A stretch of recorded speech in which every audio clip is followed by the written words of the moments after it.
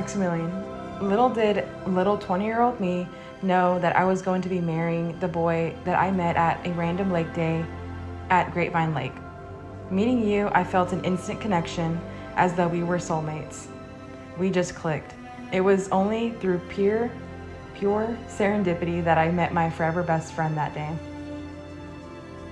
But here we are today, over 4 years later, dressed in black and white, saying I do and making this official.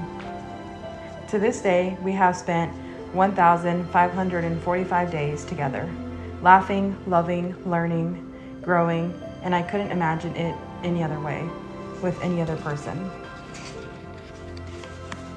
For me, it has always been you as my partner in this life, you as my shoulder to lean on, you as my biggest supporter, you as my best friend, and you as my go-to for everything. I guess it's true what they say. You don't marry the person you can live with, but you marry the person you can't live without. Which is so true for me. I couldn't live without you.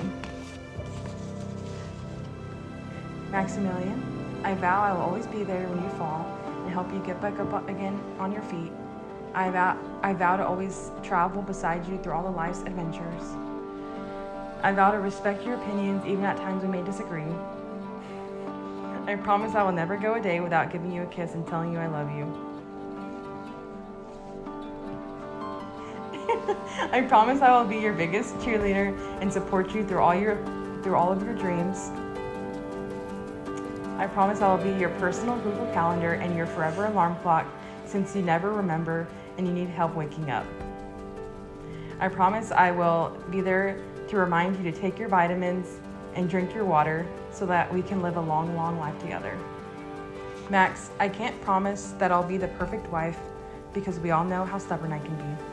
But I promise to choose our love every single day through the good times and the not so good times. Your selflessness for others and your generous heart have always felt like home for me, and today marks a lifetime of always coming home to you.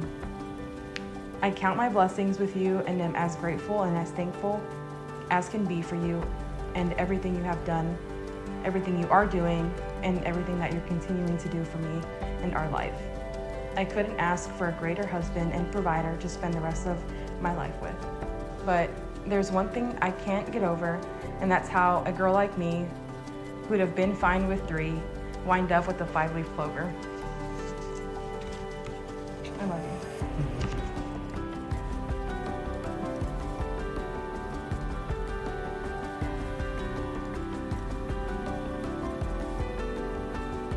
Bianca, if you told me that on our lake day that 4 years, 2 months, 31 days later, that I'd be marrying the woman I just threw off of my jet ski, I would have said that you were crazy. At that time of my life, I couldn't have been more conflicted with what I deserved and what I needed to be happy and healthy. And ever since the moment I met you, I found out what it meant to be truly loved. In this past 4 years, we have been through undeniably beautiful times as well as crippling stress.